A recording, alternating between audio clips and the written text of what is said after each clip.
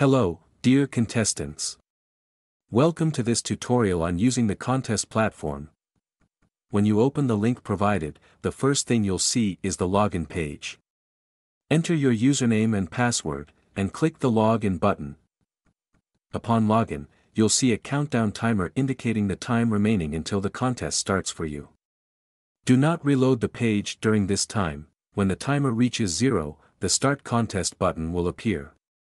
Click on it, and the contest problems will be unveiled. On the left side, you'll find another countdown timer, showing the time left for you to solve the problems. Just below it, there's a list of all problems in the contest, along with their respective point values. Clicking on any problem in the list opens the problem statement on the right side of the page. Below the list of problems, you can customize settings, including the language of the platform. You can choose between Arabic and English, but you also have the option to view problem statements in both languages at once. If you need assistance with setting up your coding environment, click on the instructions, where you'll find helpful links. Some problems may include code, and you can choose to display it in either Python or C. Now, let's tackle a problem. On the left, select the problem you want to work on. Let's choose the first problem.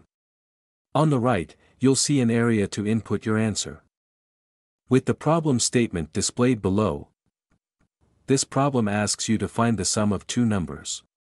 Enter your solution in the new answer box and click Save. The answer you entered will appear just below, as the saved answer.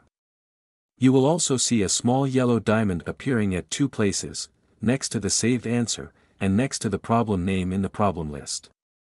This indicates that your answer has been received successfully and will be graded after the contest. Note that you won't receive immediate feedback on answer correctness before the contest concludes. If you wish to change your answer, just save a new one. However, be cautious, as only the last submitted answer will be scored. Once the contest timer expires, you won't be able to save answers anymore.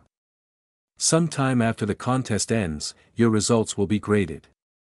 You can then return to the platform, and upon loading the page again, you'll see your total score and individual scores for each problem where the yellow diamonds were. That's it. Happy solving!